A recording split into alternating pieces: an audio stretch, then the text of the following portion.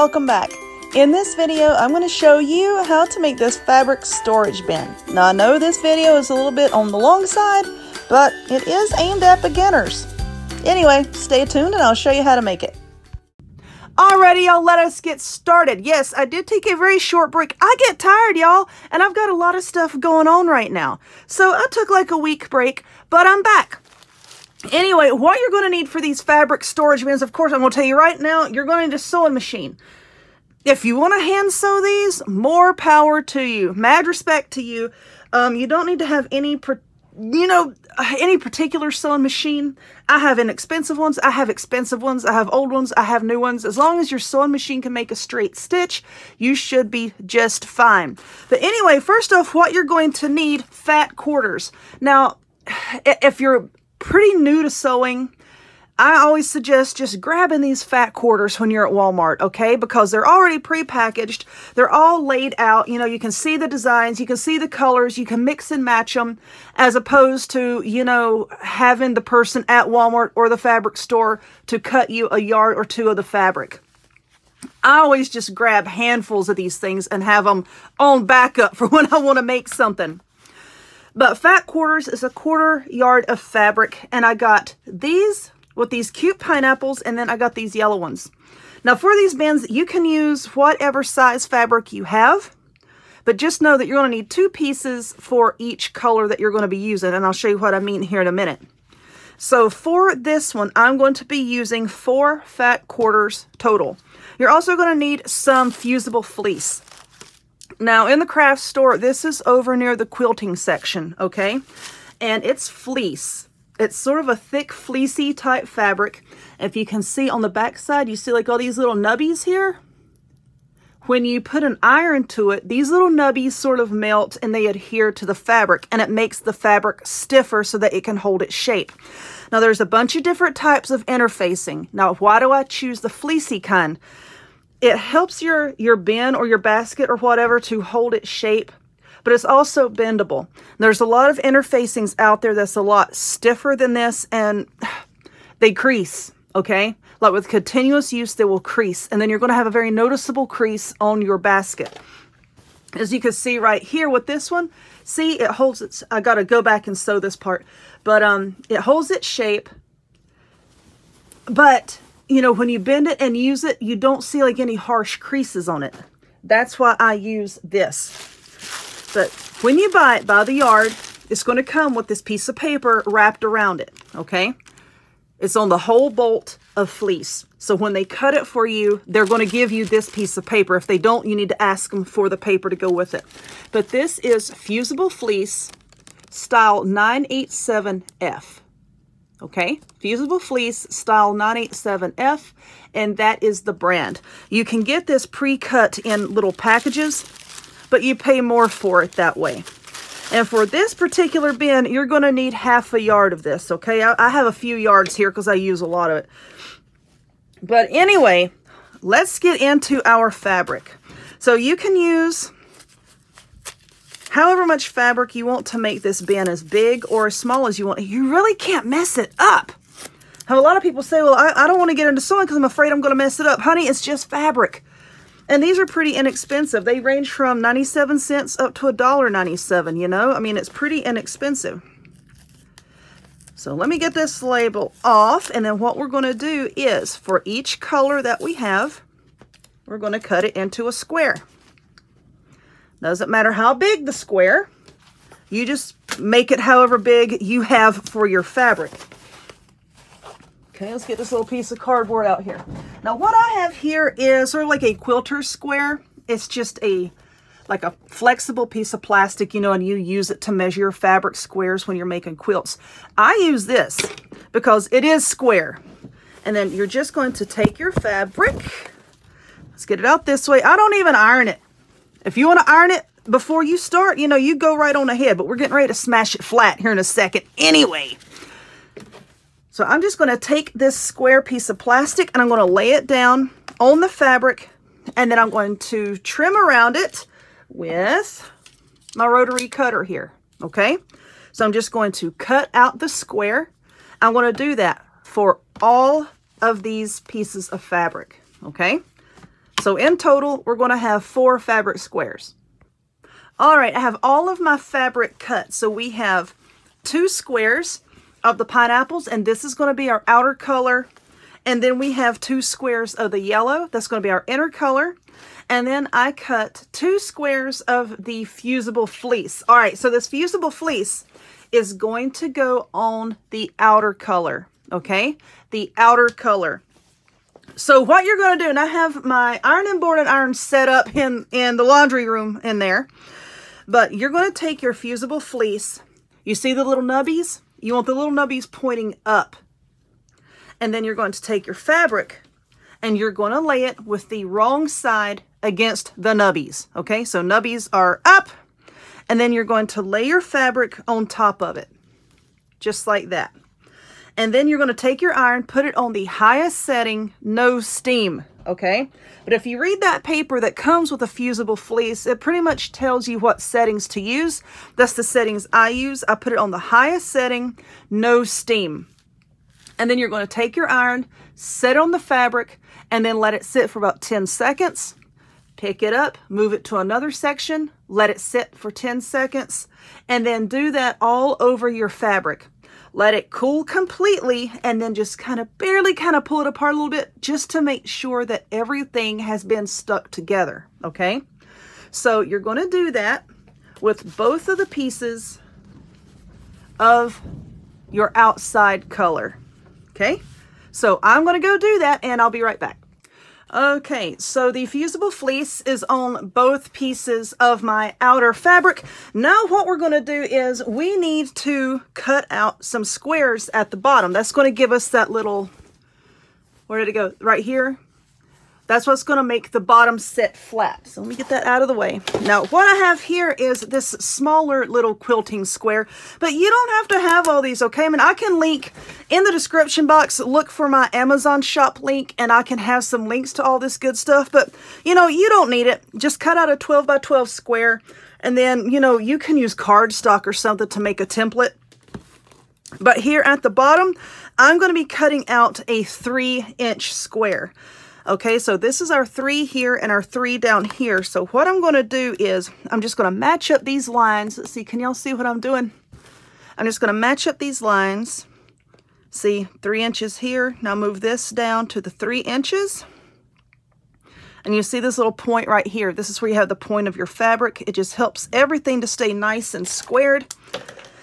And I'm taking a fine tip felt pen, and I'm just going to draw the square. You know, we're going to be cutting this out, so it doesn't matter what you use to draw it on there with.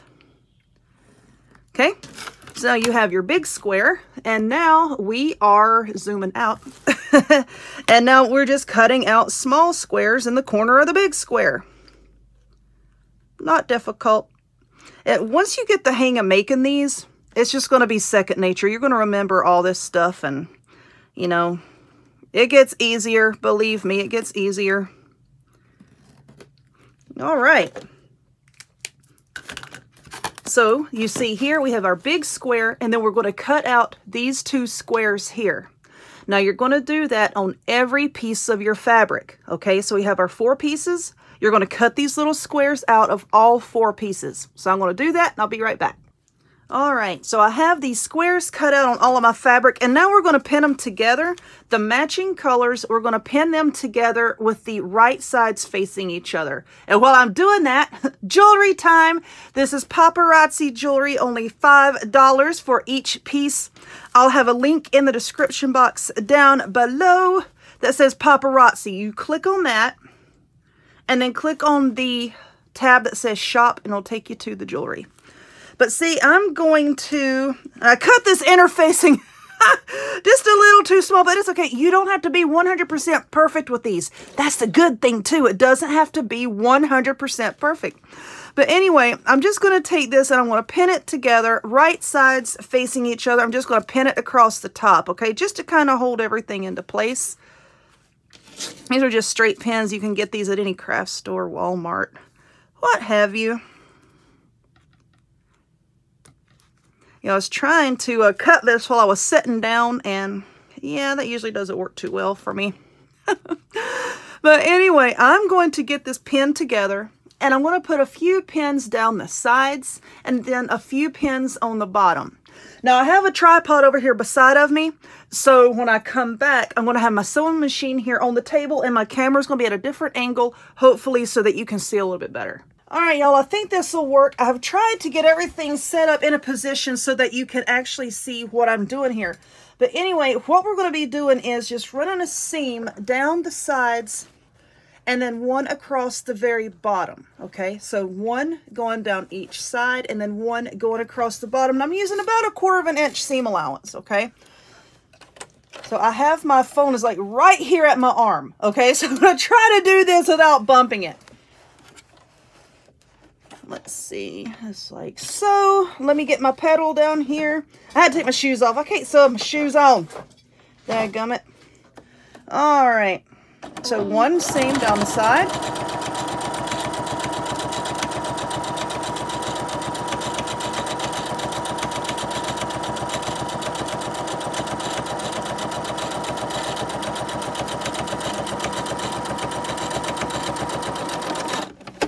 And I'll pull it out, cut our thread, and now we're going to run a seam down the other side. Just flip it over and then run a seam down that side.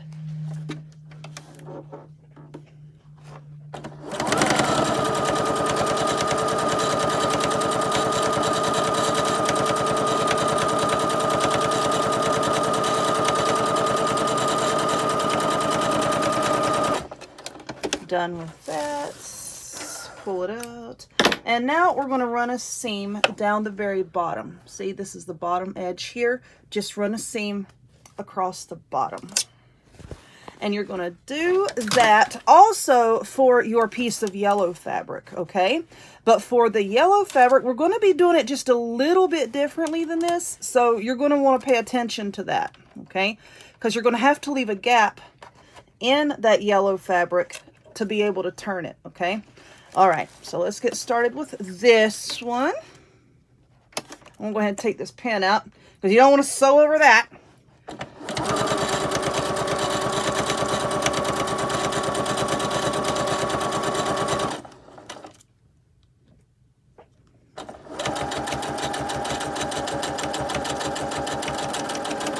All right, pull it out. There we go. So we're done with that part for now. So now I'm just going to pin the two yellow pieces together, okay? And then I'm going to sew it in the same way, except for this side here, we're going to leave a gap. So you're going to sew down to about right there, you know, a few inches below the top, and then you're going to stop, take your fabric out and put it back in, and then start back down. But let me get them pinned together and I'll show you what I'm talking about. Okay, so I have my yellow fabric pinned here. I'll move my sewing machine around. Okay. Oops. Get under there. Why are you doing this? I don't know. All right. So now let's get these edges. So what I'm going to do here is I'm going to sew down just a few inches and then we're going to stop. Okay.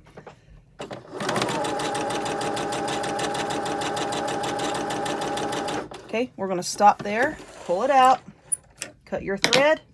And now we're going to put our fabric back in, but we're going to skip down a few inches. About right there. See, because we need this space to be open so that we can turn it later. Okay. So let's get our thread. Just stick this back in the machine. About right there, I reckon. Yeah, that looks good. And then sew all the way down to the end.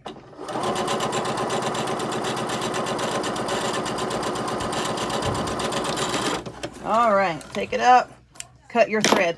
Now, all of these little threads here, what I do is I just knot them together and then trim away the excess because you're not going to see any of this, you know. So I'm not really going to take the time to sew them in with a needle because you're not going to see them. All the threads are going to be like on the inside between the two layers of fabric. So now what you want to do on the other side, just run a seam all the way down the side from the top to the bottom. And then run your seam across the bottom here, and then you'll be done with that piece. And then I'll come back and show you how to put them together. Okay, so we have the pieces sewn together, and now what we're going to have to do before we actually start putting it together is we're going to have to sew the corners, But before we do that, you need to press your seams open, okay? So what you're going to do is, you see your seams here, just open them up like this. Take your iron, you hold your seams open like this, and then just place it on your ironing board and just iron over these, pressing them open just like that. That helps them to lay flat so that, you know, you don't have like this harsh ridge sticking up when you put your basket together, okay? So you're going to do that. Then after you have those seams pressed, you're going to, let's just hold it this way. Now let's open up these corners and boop, like that. And then you're going to run a seam across here. Okay, that's going to sew your corners together. Let's look over here at the yellow piece here. Okay, so you have your corner where you've boxed your corner. Open it up like so, and whoop, where the two seams come together. You see that? Whoop. Just hold them together and then run a seam just right across there. Again, at your 1/4 inch seam allowance, okay? Real simple. So I'm going to go iron these. I'm going to sew the corners, and then we'll fit them together and sew the top. Okay, why is that there? I don't know. We have both of our sides sewn, and they're going to look like this. See how our corners look after we've got them sewn down, and then we have our seams pressed and all that. So the yellow part, while I was pressing the seams, I kind of ironed it out a little bit. Okay, here's the thing, and I want you to listen to me on this. I know somebody out there is going to say, well, you should have ironed your fabric first. Listen, listen. The point of this project is I'm trying to get it across because a lot of people were talking to me before this project, like, I'm afraid to start sewing. If you can start doing projects like this and you see that things like this don't have to be 100% perfect in order to get a good result, that's going to ease it up a little bit for you and help you be a little bit more relaxed when it comes to sewing, okay? Because my mom, I learned how to sew when I was like 5 years old. I was winning ribbons when I was 6. She was so strict, and it actually terrified me. So I like to be a little bit lax in my beginner videos. Now, when you're making clothing, handbags, things like that, yeah, you do need to be precise. But things like this, you don't really have to be. But anyway, this is going to be our inner color, and of course, this is our outer color. So what we're going to do with this now is we're going to turn this right side out. Don't mess with that. Turn this right side out. I love this fabric. Okay, let's take your hand and let's press out our corners here. Here we go. Let's press those out. Flip it around and press those out. Okay. Now we're going to take this and put it inside the liner. Now remember, we're not going to flip this. You're going to leave it just like this. Now here's the seam on the side, and here's the seam on the side. You just want your seams to be on the same side, okay? Now just put this down on the inside. And just kind of press it out towards the bottom. You don't have to have the bottom perfect. Now we're going to come see these side seams here. Line up your side seams, just like so. And then I'm going to take a pin, and I'm going to pin them together because we're getting ready to sew these together. Flip it over and do the same on the other side. I need to push this down just a little bit more. These side seams, let's line those up and then pin them down. Yeah, that looks good right there. All right, now you can work your way around the other sides. You just want your side seams to be as lined up as possible. So now just take your edges here, pin those together. This is folded a little bit. I'm going to unfold it and pin those together like that. And then you're going to do that on the other side as well. And then all we're going to do is put this back on the machine like so, and we're going to sew a seam right around the edge here. Of course, I'll have this flattened out, but we're going to sew a seam right along the edge and then flip it the right side out, and then we'll be done. So let me get my machine back. All right, so we have our thread ready here. And now what we're going to do is just kind of fit this down into your machine. Now, if you have like a, golly, y'all can't even see that. Now, if you have like one of those attachments that allows you to sew sleeves, you know, that's cool. Just slide it on over that. But I'm just going to fit this down in there. Put this right down. And now very slowly and carefully, you're just going to sew a seam all the way around the edge. This is an insanely terrible angle, but you know what? This is what I have to work with. You get this right. And I'm not going to make you watch me do the whole thing. Just a few minutes of it. A few seconds. Okay. Now see, when you get to your first pin, just take that pin out. Readjust your basket. A little bit more. Readjust your basket. A little bit more, taking the pins out as you get to them. Okay, so I'm just going to continue running that seam along the edge, and then we'll flip it right side out. I just knocked a whole bunch of stickers down. Oh, well. Okay, well, look at this little straggly string there. All right, so you see, there's our seam all the way around the edge. And now we're going to find that little spot. Remember where we skipped the spot on the side? Why is that string still here? I don't know. See? Woohoo! Now we're going to take this and carefully, we're just going to start turning it and pulling this through here like so.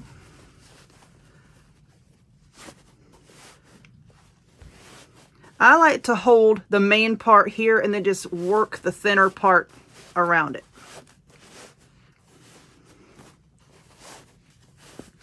Just gently do it so you're not ripping any seams.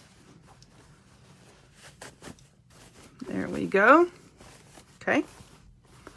Let's get everything turned. Now it looks like that.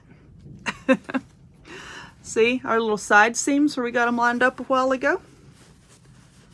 Now let's open this up and then just push the liner down inside. Just go around and make sure that we straighten out and box our little edges here. Okay. Now for the hole that's left, you can run this through your sewing machine. See how you just tuck the raw edges down in there and run that little edge through your sewing machine and use some matching thread, or you can hand sew that, you know, with a top stitch with some matching thread to close that up. Okay, that's all you would do for that. And now that we get everything nice and pushed down, now you see how nice that looks? Our seams are so nice. All right, and just get everything pushed down in there. You can leave it like that if you want to, or you could take the edge and fold it down like that so that you can see the inside. And then I'll work this up so that it's even all the way around. And then I will press that edge with an iron just to give it a nice crisp finish. And that will be that. See, I'll just get a needle and I'll just go back and I'll sew that. But yeah, pretty fast and easy. And that's all that there is to that. How cute. Anyway, I hope that you enjoyed this video. If you would, please give it a thumbs up. Click subscribe. Check me out on other forms of social media. The links to all of which will be in the description box down below. And I hope to see y'all next time. Bye.